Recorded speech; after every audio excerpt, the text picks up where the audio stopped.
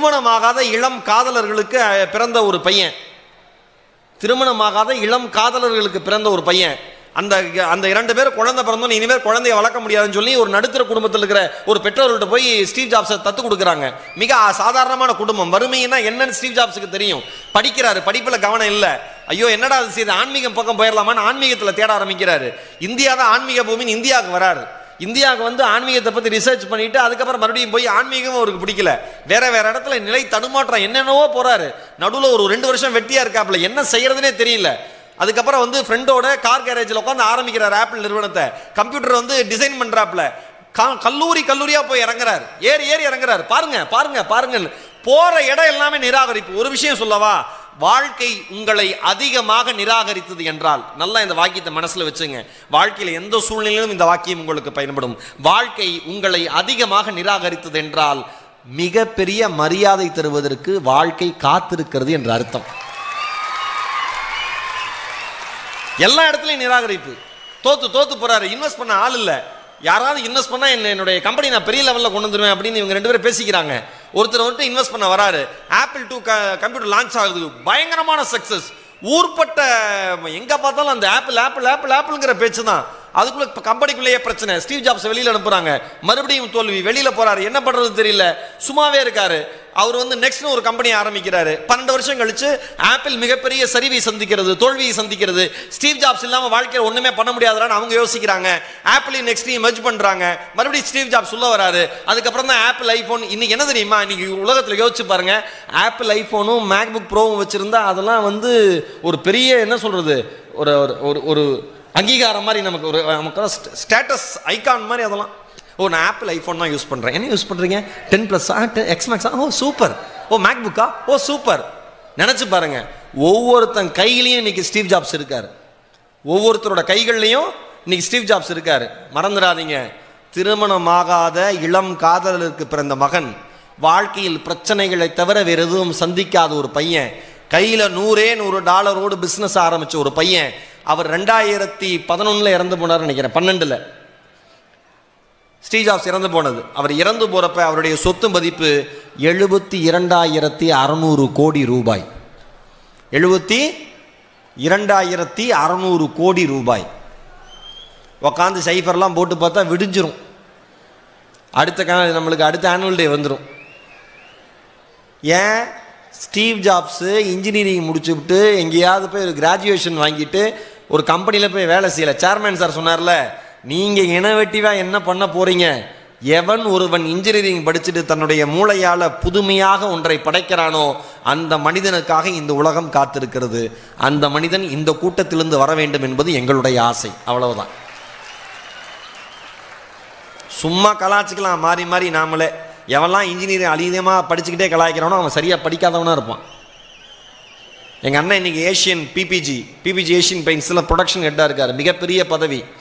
எங்கள் அண்ணா 10th school first, 12th school first, UG gold medal, PG இங்கே தான் பண்ணார். ஆர்இசி ரீஜனல் இன்ஜினியரிங் காலேஜ் இப்போ நிட்டாக மாற்றிட்டாங்க, நேஷனல் இன்ஸ்டியூட் ஆஃப் டெக்னாலஜியாக மாற்றிட்டாங்க. இங்கே தான் பண்ணார். Gold medalist. கேம்பஸில் செலக்ட் ஆனது. கேம்பஸில் செலக்ட் ஆனது ஒரே ஒரு நிறுவனம், ஏஷியன் பெயிண்ட்ஸ் மட்டும்தான். வெளியில் அனுப்பவே மாட்டேங்கிறாங்க. எப்போ ஒரு வேறு கம்பெனி போகணும்னு நினச்சாலும் அங்கேருந்து வைஸ் பிரசிடென்ட் யூஎஸ்லேருந்து பேசி சமாதானப்படுத்தி நீ என்ன கேட்குறே கொடுத்துட்றேங்கிறாங்க. எங்கள் அண்ணனுக்கு இதுக்கு அவ்வளோ அற்புதமான வாழ்க்கை, மிகப்பெரிய போஸ்டிங்கு, வேற லெவல். டெய்லி மீட்டிங் உலகம் முழுக்க பறந்துகிட்டு இருக்காரு. ஆனால் எங்கள் அண்ணனுடைய மனசில் குறை என்ன தெரியுமா? 12ஆம் வகுப்பு முடிச்சுட்டு இன்ஜினியரிங் எடுத்து படிக்கணும்னு நினைச்சாரு. மிக ஏழ்மையான குடும்பம். எங்கள் அம்மா அப்பாவால் இன்ஜினியரிங் படிக்க வைக்க முடியல. அப்பா இன்னும் அதுக்கு வருத்தப்படுறாரு. எங்கள் அண்ணன் சொல்கிறான், நான் மட்டும் அந்த பீரியடில் இன்ஜினியரிங் படிச்சிருந்ததுன்னா இன்னைக்கு நான் எந்த உயரத்தில் இருக்கணும் அது மாதிரி 10 மடங்கு உயரத்தில் நான் இருந்திருப்பேன். வறுமை, காலம், சூழல் என்னால் பண்ண முடியலடான்னு இன்னைக்கு சொல்கிறாரு. அவ்வளோ பெரிய பதவியில் இருந்துட்டு. எல்லாமே அப்படி தான், எல்லா படிப்புமே அப்படி தான். நீங்கள் நினைக்கிற மாதிரிலாம் இல்லை. தமிழ்நாடு எடுத்து படித்தப்ப என்னங்க தமிழ்நாடு எடுத்து படிக்கிறீங்க? 1984 எம்ஏ எம்எட் முடித்தவனுக்குலாம் வேலை கிடைக்கல, நீங்கள் எடுத்து படிக்கிறீங்க. நாங்கள் எல்லாம் தமிழ் படிச்சுட்டு வெளியில் வந்தாங்க. நான் தமிழ் மொழி இதயத்திலே எடுத்துகிட்டு வெளியில் வந்தேன். என்ன தமிழ் காப்பாற்றுச்சு. இவ்வளோதான் வித்தியாசம். ப்ராஜெக்ட்னு ஒன்று கொடுத்தா ப்ராஜெக்ட் பண்ணணும்.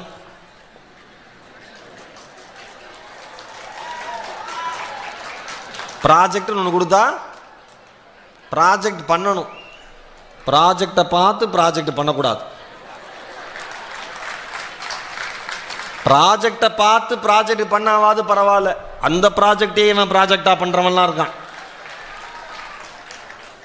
கேட்டால் தெரியாது சார், 10 வருஷம் முன்னாடி பண்ணது, யாருக்கு தெரியாது. பிஹெச்டி பண்ணுறவங்களாம் அப்படி தான், அதெல்லாம் கண்டுக்க மாட்டாங்க தலைவா.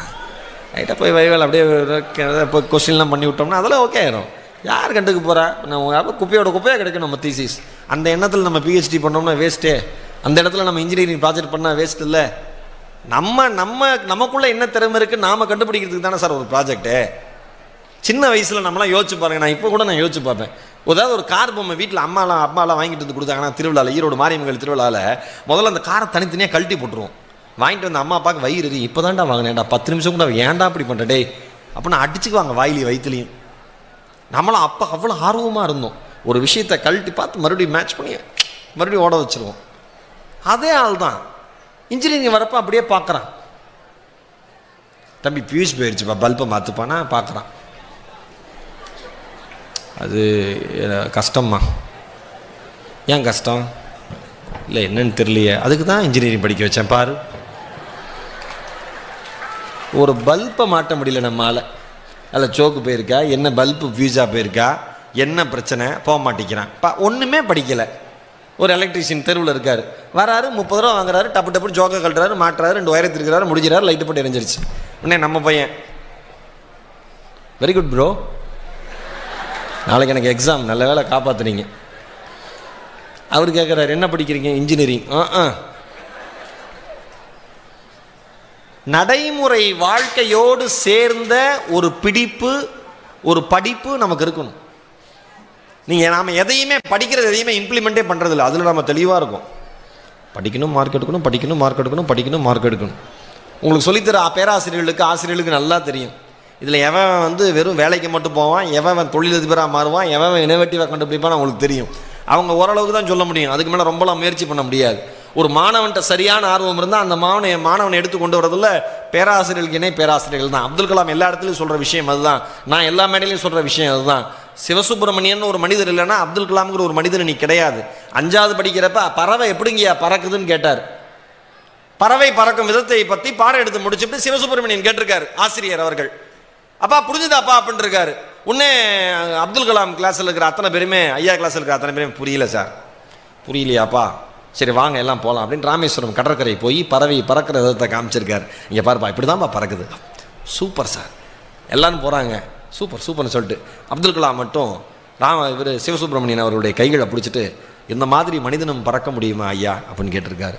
மனிதன் நினைத்தால் அங்கே திருகிற வானத்தை தாண்டி பறக்க முடியும். மனிதனுடைய ஆற்றல் அப்படிப்பட்டதுன்னார். அந்த ஒரு வார்த்தை அப்துல் கலாம் சாதித்ததற்கான காரணம். வாழ்நாள் முழுக்க அவரை நினச்சிக்கிட்டு இருந்தாரே, என்ன வேணால் பண்ணலாமே, ஒரு புதிய புதிய தேடுதலோடு வாழ்க்கையை வச்சுங்களேன். நான் வந்தோம் நீங்கள் பிளேஸ்மெண்ட் பற்றி என்னென்னு சும்மா ஜென்ரலாக கேட்டுக்கிட்டு இருந்தேன். நான் முன்னாடி வந்ததுனால என்னென்னு தெரிஞ்சுக்கணும்னு கேட்டுட்டு இருந்தேன். அப்போ ஒரு ஃபிசிக்கலி சேலஞ்சு பர்சன், அன்பு நண்பர், தம்பி, அன்பு தம்பி பாலாஜி அவரோட பேருன்னு சொன்னாங்க. ஃபஸ்ட்டு அவர் தான் கிராஜுவேஷன் மேலே அவர் தான் பிளேஸ்மெண்ட் டிசிஎஸ்ல பிளேஸ் ஆகிருக்காருன்னு சொன்னாங்க.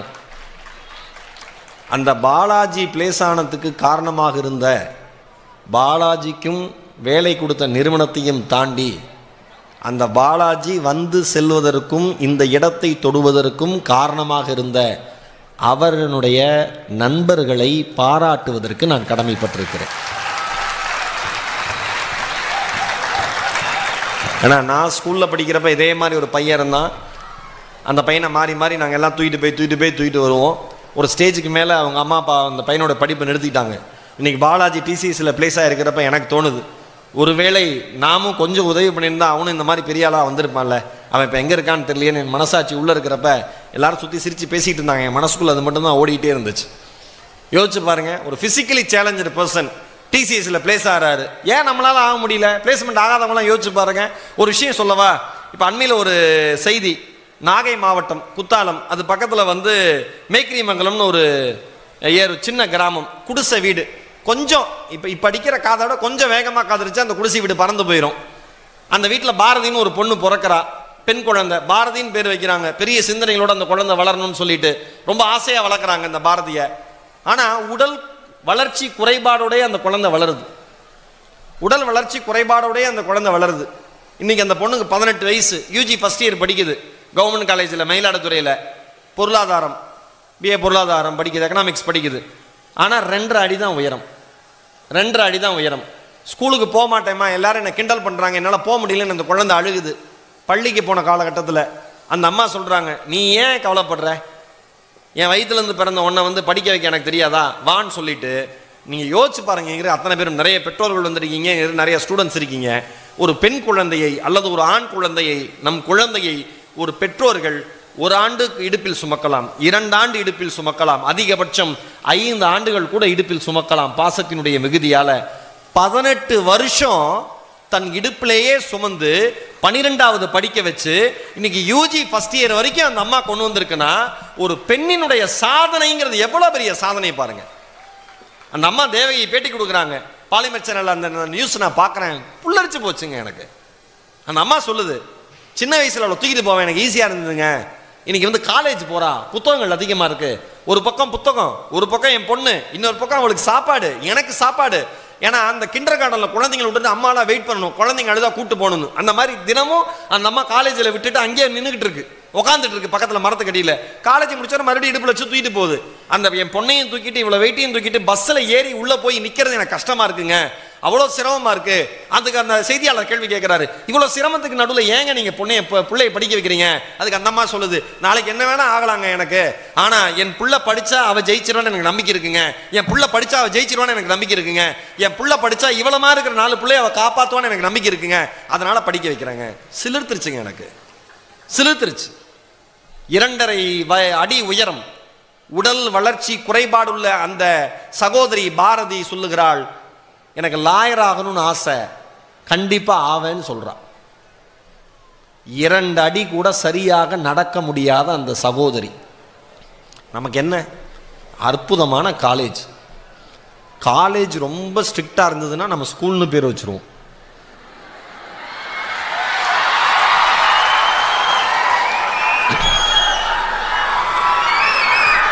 நேற்று ஒருத்தர் கேட்டார், சேர்மன் சார், மகேஷ் சார், நேற்று நைட்டு இந்த திருச்சி பஸ் ஸ்டாண்ட் வரமா எனக்கு பழைய நினைவுகள். அங்கே ஒரு சப்பாத்தி கடை இருக்கணும்னே கார்னரில், இந்த பாம்பே சப்பாத்தி ஸ்டால், பாதாம் பால்லாம் விற்பாங்களே. சரி பாதாம் பால் குடிப்போம், ரொம்ப வருஷம் ஆச்சு அப்படின்ட்டு ராத்திரி ஒரு 1 மணிக்கு நடந்து போய் பாதாம் பால் குடிச்சிட்டு இருந்தேன். அப்போ நம்ம அன்பர்கள், நம்ம ரசிகர்கள்லாம் பார்த்துக்கிட்டு எல்லாம் ஃபோட்டோலாம் எடுத்துகிட்டு, என்ன சார் ஃபங்க்ஷனான்னு கேட்டாங்க. ஆமாம் சார். எங்கே ஃபங்க்ஷன்னு கேட்டாங்க. இந்த ராமகிருஷ்ணா இன்ஜினியரிங் காலேஜில். ஸ்கூல்லன்னு சொல்லுங்கள் சார்.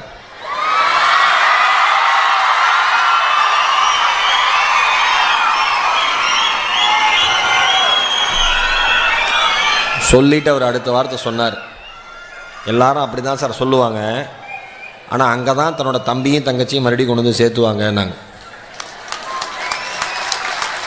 ஏன்னா எங்கே படித்தா நாம் உருப்பிடுவோன்னு அவனுக்கு தெரியும் சார், அதனால் அங்கே தான் படிப்பாங்க. ஒன்று சொல்லவா, நம்ம தலைமுறைகிட்ட இருக்கிற இளைஞர்கள்ட்ட இருக்கிற பிரச்சனை என்ன தெரியுமா?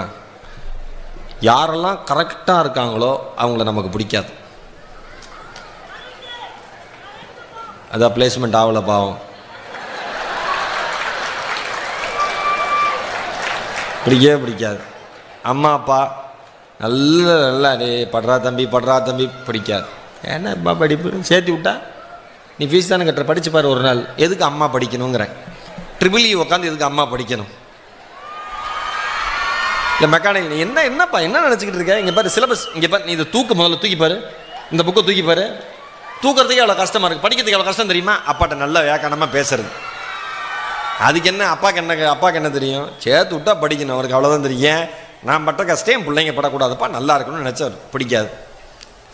காலேஜ் வருமா, ஸ்ட்ரிக்டாக அப்பா ஃபோன் யூஸ் பண்ணக்கூடாதுப்பா, பொம்பளை பிள்ளைங்களை பார்க்கக்கூடாதுப்பா, ஒழுங்காக ஏறி போங்கப்பா, ஒழுங்காக வாங்கப்பா, பிடிக்காது. ஆனால் இவ்வளோ விஷயம், ஆனால் சமுதாயத்தில் இப்போ அண்மையில் எவ்வளோ விஷயம் நடந்திருக்கு யோசிச்சு பாருங்கள். நீங்கள் ஒவ்வொரு விஷயமா சமுதாயத்தில் பொள்ளாச்சி இஷ்யூலேருந்து நீங்கள் ஒவ்வொரு விஷயமா நம்ம தமிழ்நாட்டில், இந்தியாவில், இல்லை உலகத்தில் நடக்கிறப்ப யோசிச்சு பாருங்கள். நம் பெற்றோர்களும் நம் ஆசிரியர்களும் நம் சமுதாயமும் நீ இப்படி இரு, நீ இப்படின்னு சொன்னதுக்கான அர்த்தம் கொஞ்சம் கொஞ்சமாக தெரியும். நீங்கள் நிறைய பொண்ணுங்க இருக்கீங்க, நான் சொல்கிறேன், எவன் உங்ககிட்ட நல்லா லட்டு மாதிரி பேசுகிறானோ அவன் தான் விஷம், மறந்துடாதீங்க. நிறைய பொண்ணுங்க ஏமாந்து போகிறதே இதில் தான் பிரச்சனை. உளவியல் மருத்துவர் டாக்டர் ஷாலினி ஒரு இன்டர்வியூவில் சொல்லியிருக்காங்க, ஆண்களுக்கு பெண்களிடம் எப்படி பேசினால் பெண்கள் வீழ்வார்கள் என்று தெரியும், அப்படித்தான் பேசுவார்கள்.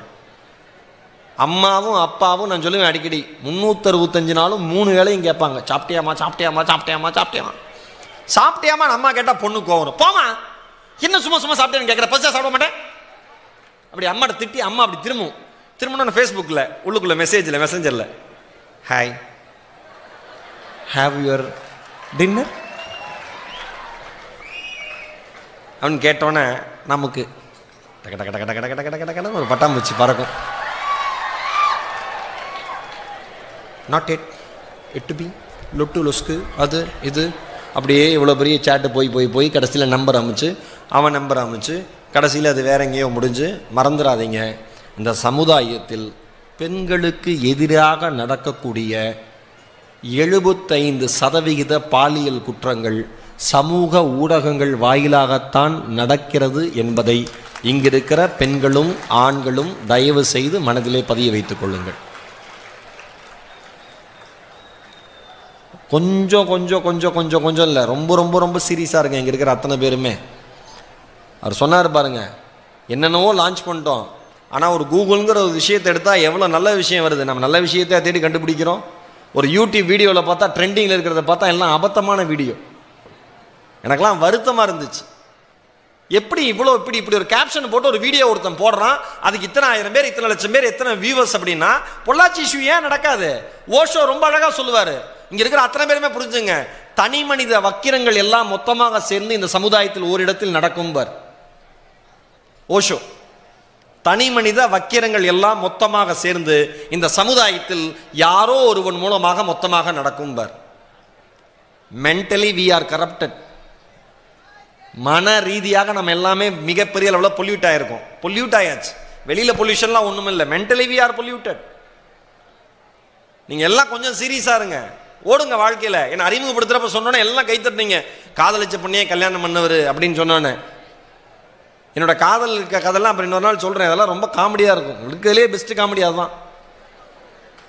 நான்லாம் லைஃப்பில் வந்து என்னென்னா எனக்கெல்லாம் இன்னைக்கு சாப்பாட்டு கஷ்டப்பட்டுருக்கேன் நண்பா, ஒருவேளை உணவு கஷ்டப்பட்டுருக்கேன். எங்கள் அப்பா 3 நாள் முன்னாடி வீட்டில் வந்து கிளம்புனேன்.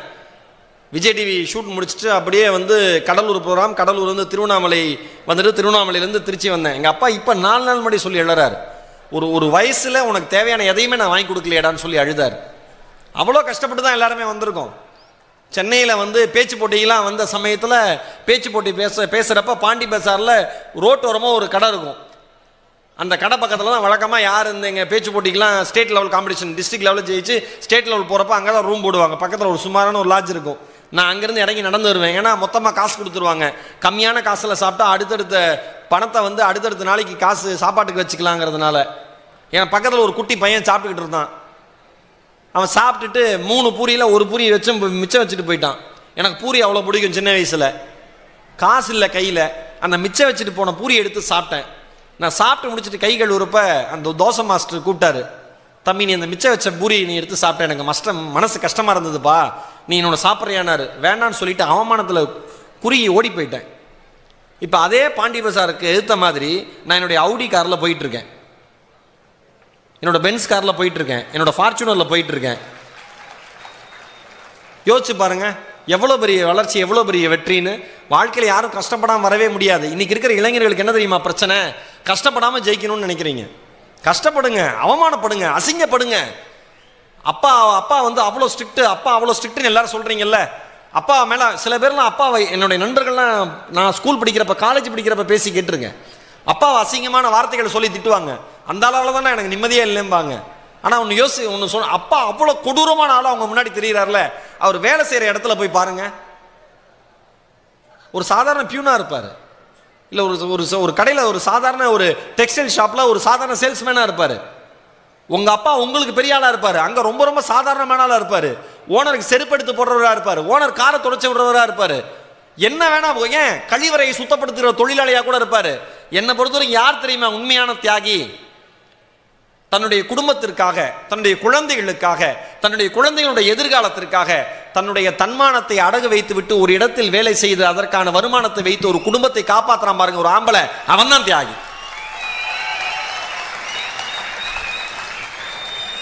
நம்ம யாருக்குமே அது தெரியறதில்ல. ரொம்ப ஈஸியாக ஒன்றும் நீங்கள் படித்து முடித்து வேலைக்கு போய் முதல் மாதம் சம்பளம் வாங்குற வரைக்கும் எல்லாமே உங்கள் அம்மா அப்பா போட்ட பிச்சை.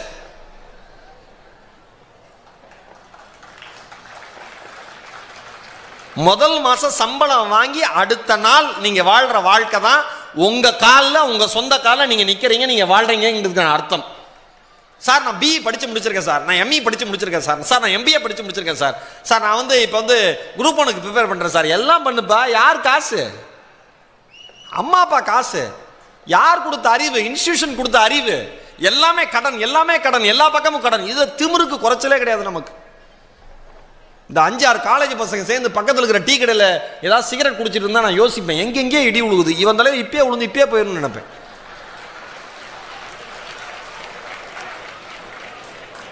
இன்னைக்கு பெருமையா போச்சு. இன்னைக்கு இருக்கிற ஜென்ரேஷனுக்கு குடிக்கிறேன், தம் அடிக்கிறேன்னு சொன்னா அதெல்லாம் பெருமை. மச்சான் இந்த பார்ட்டியில் போண்டா, குடிச்சண்டா, தம் அடிச்சண்டா அப்படின்னா பெருமை. என்ன பெருமை? அடிச்சு தோலை உரிக்கணும் எல்லாரையும். ஒன்று சொல்லவா? ஒரே ஒரு விஷயம் சொல்றேன், மனசாட்சி இருந்தா நீங்க யோசிச்சு பாருங்க.